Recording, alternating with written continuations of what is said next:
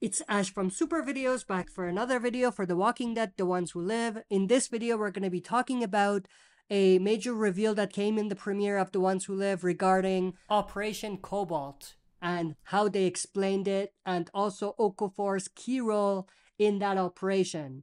And we're going to make a little bit of speculations as far as how this could tie in with Rick's story going forward. Now, I won't do that video here, but I will talk a little bit about it at the end, but I will do a separate video talking more about that specifically. So stay tuned. We'll be right back to break this down.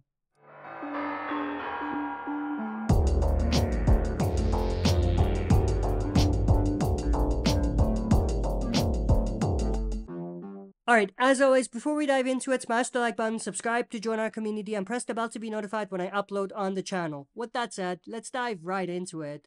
Now, of course, one thing I want to mention right off the bat is how awesome Lieutenant Donald Okafor of CRM was, and how multi-layered his story was. I mean, in one episode alone, they made this character that had a lot of dimensions to him, and he was just a pretty awesome character all around. So it's definitely devastating that he got killed at the end of the episode, but of course, maybe his death will spark something bigger in the story, like I said. So in that regard, it's not too bad because it's pushing the story forward. He was definitely an awesome character that I wanted to see survive for much longer.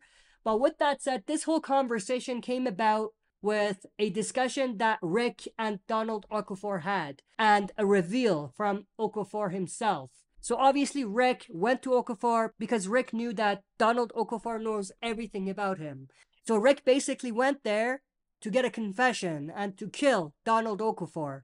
Now what Donald Okafor revealed, which was awesome, is that he was involved in Operation Cobalt, which basically saw destruction and napalm of Atlanta and Los Angeles, which we saw in The Walking Dead and Fear the Walking Dead. Now, this is where things get interesting, because there was a lot of rumors before that maybe Major General Beale was involved in that, but no, it was Donald Okafor. And Major General Beale is also important in this as well, but we're going to talk a little bit more about that later. But of course, Donald Okafor was given the order to napalm Atlanta, which he did, Los Angeles, which he did, and was supposed to go through with it and do the same thing in Philadelphia, where the CR currently sits. But he had a change of heart and switched sides.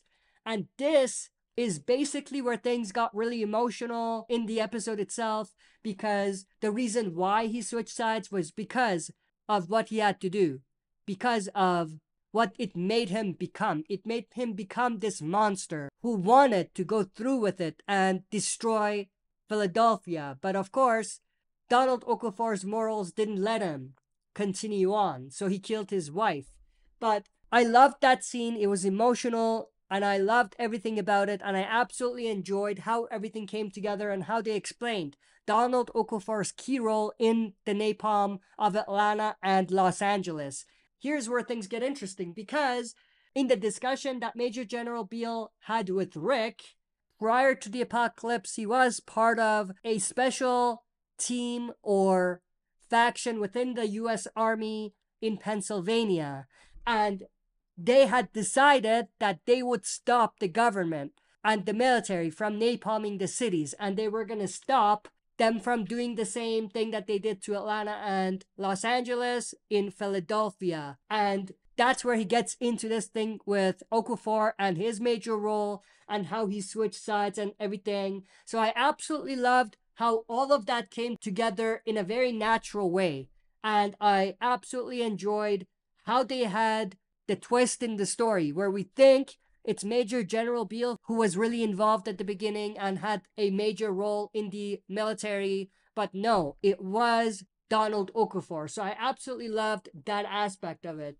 But I also loved how emotionally charged that scene was between Donald Okafor and Rick, and how they basically used that to hit two birds with one stone. Give us a backstory for Donald Okafor and to explain one of the big mysteries of The Walking Dead, which was the napalm of large cities and how that operation came to be and what happened. So all of that was definitely super intriguing and super awesome. And at this point, because of how that whole thing ended and the fact that Donald Okafor couldn't go through with killing Rick, it makes us question whether at the end he was truly a monster or if he had changed.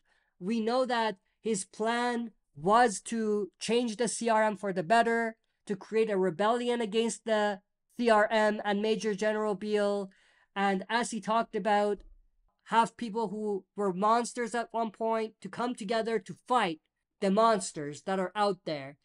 And that's definitely super intriguing. And like I said, it makes you question whether he was beginning to have this change of heart and a moment where he's truly working to make things better, even though he's done some bad things in the past.